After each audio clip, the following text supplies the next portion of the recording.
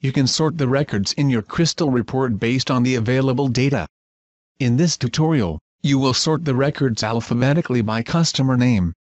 Note that this tutorial covers features available in SAP Crystal Reports for Enterprise, version 14.0.0, Build R760V 2010-1019. To navigate, use the viewer controls or follow the on-screen instructions, if available.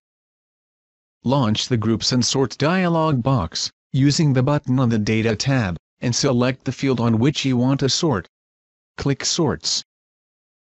Click to expand body. Click Add Sort. Select Customer Name.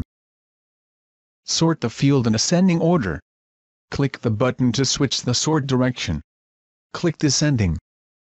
Click OK. Preview the report to see the results. Click the Page tab. The customer column is now sorted in ascending order. Click the Structure tab. You have successfully sorted the records in a report. This is the end of the tutorial.